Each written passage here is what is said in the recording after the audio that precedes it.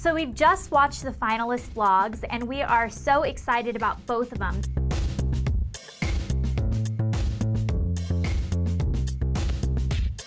They're very unique, they're very different from each other, but I definitely think that they both show the personality of the finalists. And you guys have had some time to watch it, so we would love to know what you think in the comment section below. And we're just gonna kind of let you know kind of some of our thoughts on what we think about Giselle and Rachel's vlogs. I really liked how in Giselle's video, she showed some very unique products. So I actually felt like I learned things from her reviews. She reviewed products that I had never heard or tried before, so I really liked that. I also liked that she was very articulate. She was smiling a lot and kind of really, you could tell she put a lot of thought into what her setup was gonna look like, what she was wearing, so I thought that she did a really great job on that. And then with Rachel, she had a really unique idea, which I thought was awesome. She wore one outfit and then showed you how to wear it for different days, which I thought was a really great idea. Yeah, it was like throughout the day taking you 3 different places, and the outfit looked really great on her, so she definitely picked a type of video that she knew she was gonna, you know, be strong in, and I think she did a really good job. Her background is also really, really cute, so that kind of helps add a little bit of personality to the video.